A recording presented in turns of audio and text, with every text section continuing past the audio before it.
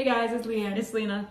Welcome back to our channel. For this week, we wanted to do a second part to our video we released last week about why we left the Catholic Church, and we wanted to expose more of the faulty foundations of the Catholic Church and just give more reason for why we left. So let's get into it. So as we've been maturing in our faith and really been getting rooted in scripture, we've discovered that Catholicism is actually a counterfeit of real Christianity. And these are some of the main reasons. So as a believer in Christ, we all know that we're supposed to turn to scripture as the ultimate authority for where we find truth, and just to be able to use that as the foundation for our belief systems. But as we said in our previous video, the Catholic Church really creates a structure and an institution where the people are hyper dependent on the priests and church leadership to be able to access God and to be able to communicate with God, and that's not really biblical. And one of the main reasons why they even set up this type of structure is because of a total misinterpretation of scripture. So the Catholic Church really builds their foundations upon the scripture in Matthew 16:18, and just to summarize it, in that specific chapter, in that specific verse, is when Jesus is asking Peter, "Who do you say that I am?" And Peter responds, "You are the Christ." And then Jesus in response says that, "Upon this rock I will build my church." How the Catholic Church takes it, they believe that Jesus saying that to Peter meant that he was saying that Peter is the rock of the church. And then they built the institution of the Pope around that misinterpretation and twisting of scripture. The reality is, Jesus was not saying that Peter was the rock. He was just saying that whoever believes and professes that Jesus is the Messiah, the Christ, and the Savior, their house is built upon a rock, that their life is on the rock, because Jesus is the rock. But that's completely twisted in the Catholic Church. And that's how they built this system of the Pope, the bishops, and the priests. So because they believe that Peter was the first Pope in the Bible, they also came up with this belief called papal infallibility, which in our last video we explained is the belief that they think that the Pope is never wrong in his teaching. But if you actually read the scriptures, Peter made a lot of mistakes, because he denied Jesus 3 times, and then he also told Jesus that he's not going to need to suffer. And Jesus told Peter, "Get behind me, Satan," because he knew the assignment that was on his life. So this idea that the Pope is not ever wrong, or that the Pope can't make mistakes, is completely false, because Peter made mistakes in the Bible too. One of the other main reasons why the Catholic Church is built on really faulty foundations is the fact that it's really not built on scripture like they proclaim that it is. It's really rooted in traditions and man-made traditions that they came up with. So one of the biggest ones is the whole ceremony of Mass. So basically, if you're not Catholic and you don't know anything about Catholicism, each Sunday Catholics go to what's called Mass, which is their church service. The priest pretty much does a whole ceremony where he pretty much tries to recreate what Jesus did on the cross on an altar. So what Jesus did on Calvary when he laid down his life and died on the cross and resurrected from that. The priest believes that during this time, he can literally call on a resurrected Jesus and call him down from heaven to re-sacrifice him on the altar. And that's a major problem, because that pretty much is making a mockery out of what Jesus finished on the cross. Like he said in scripture, "It is finished."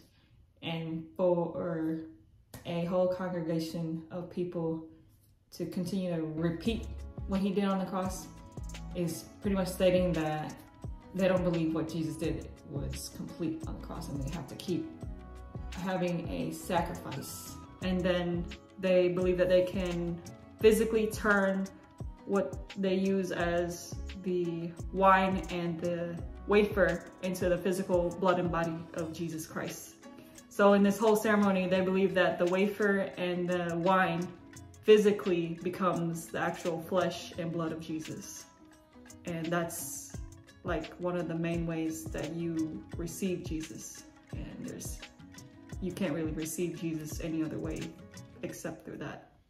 So this type of practice is actually rooted, when we did our research, rooted in and connected to a similar practice that Egyptians did to their sun god, where they literally took an unleavened piece of bread and they blessed it and supernaturally turned this piece of unleavened bread into the flesh of their god that they worshipped. So that's just straight sorcery and witchcraft. And even on the actual wafer that the Catholic Church uses for Eucharist, there's 3 letters that are inscripted into the piece of the wafer, and it's IHS. And those letters are supposed to represent 3 Egyptian gods. So we say we worship Jesus, but is it really worshiping Jesus when it's really connected to Egyptian gods? Yikes. And another unbiblical practice in the Catholic Church is their worship of Mary. When we did our research, the reason why they honor Mary so much is because it's based off of one of their doctrines and their teachings that is found in the Catechism. And when you look at the Catechism, there's something called the 494 Catechism, which says that Mary, without a single sin to restrain her, she became the cause of salvation for herself and the whole human race. So basically, Jesus Christ is not the Savior. Mary is the Catholic Church Savior. I mean, it's pretty evident in the prayers and Hail Marys and the Rosary, where they really devote everything to worshiping Mary. So they believe that Mary is sinless, but Jesus is the only person in the Bible that's without sin. So the fact that they made up that she was also without sin, and this is where they got the belief that because she was sinless, she just ascended into heaven. In the Bible, it says this: wages of sin are death, and that we as humans, we pass away from this life.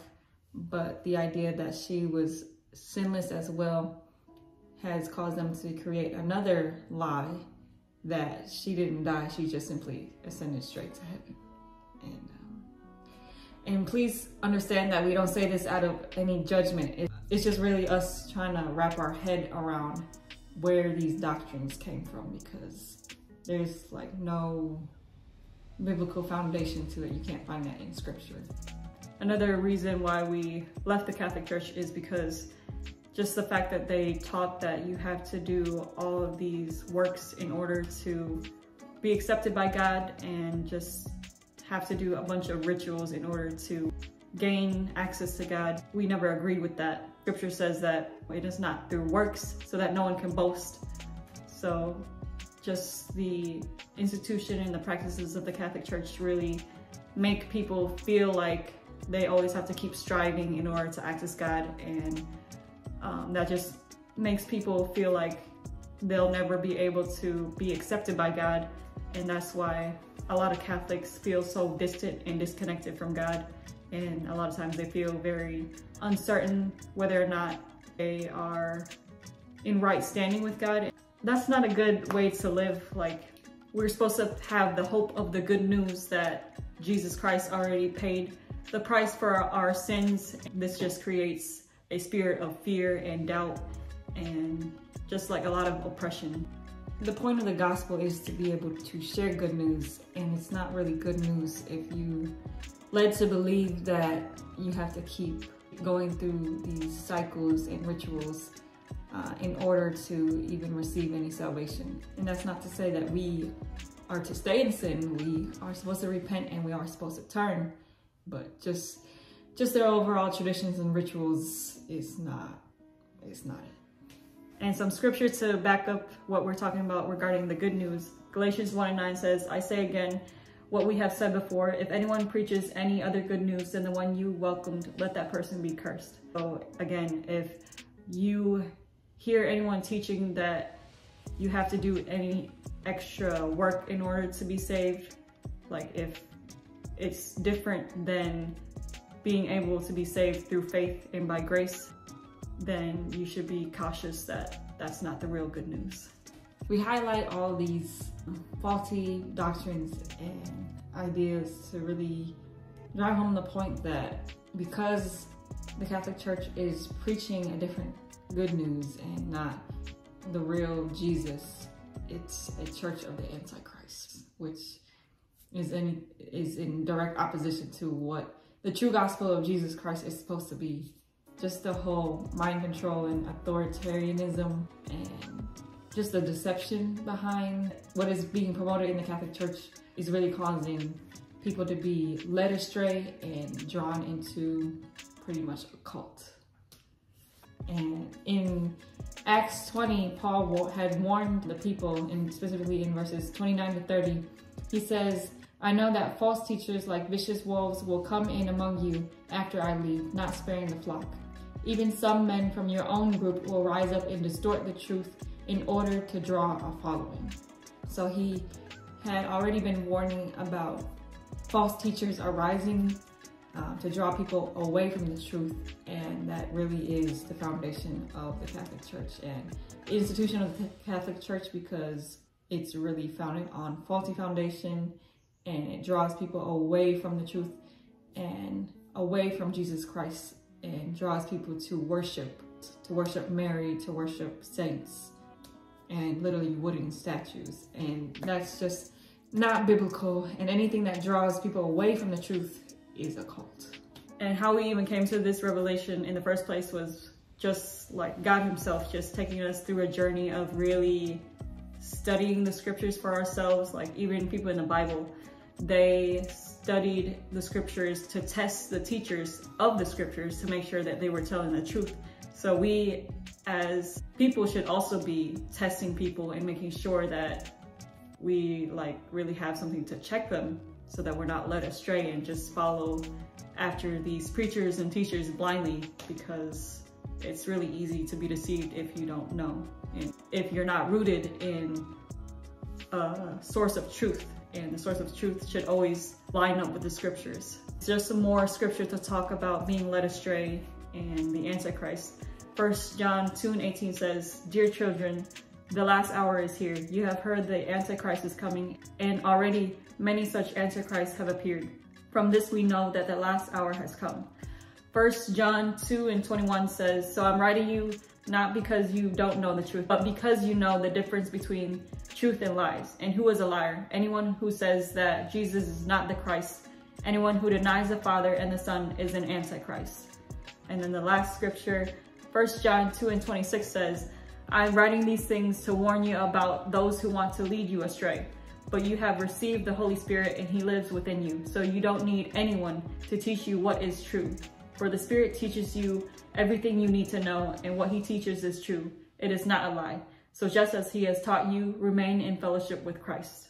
So this just really drives home the fact that you need to study the word for yourself. You need to study the scriptures and test everything for yourself. Don't just take people at their word, because there will be lots of people that will come around you to present things that sound good but have no backing. So it's just really important, especially in this day and age where there's so many voices and influences trying to tell people, "Oh, I have the way to go," or "I have the answer."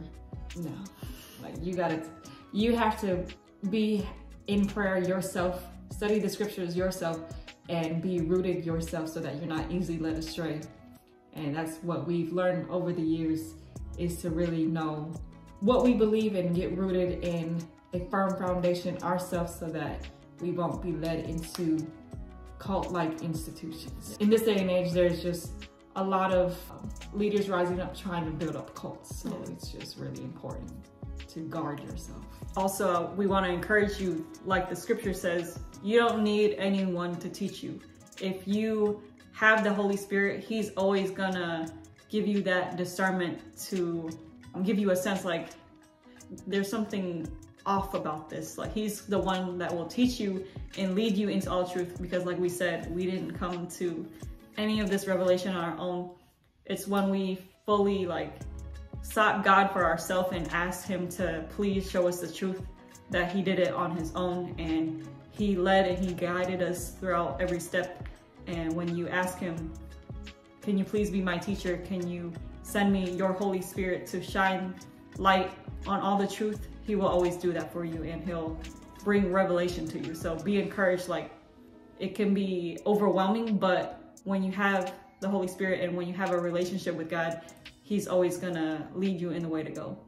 So we hope that this gave some more revelation and understanding to whoever may be just curious or in this journey of trying to rediscover where you're standing. We hope that the knowledge that we've been able to share would help you in your walk, because it says in the word that it's through knowledge that the just are delivered. And it was definitely us learning for ourselves that we were delivered from a lot of deception.